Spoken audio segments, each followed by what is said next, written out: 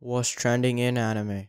Blue Period Anime's first promo video reveals cast and October premiere. The official website for the television anime of Tsubasa Yamaguchi's The Blue Period manga began streaming the series' first promotional video on Wednesday, and the video reveals the cast and October premiere. The website also unveiled the first key visual. And if you don't know what the story is about, here's a short summary. Yatora is the perfect high school student, with good grades and lots of friends. It's an effortless performance and ultimately a dull one. But he wanders into the art room one day and a lone painting captures his eye, awakening him to a kind of beauty he never knew. Compelled and consumed, he dives in headfirst and he's about to learn how savage and unforgiving art can be. And here's some new cast members as well. This is from left to right. So Hiromu Mineta as Yataro Yaguchi is the guy with silver/white hair. Yumiri Hanamori as Ryuji. Ayukiyawa is the girl with blondish hair. Daika Yamashita as Yotasuke Takahashi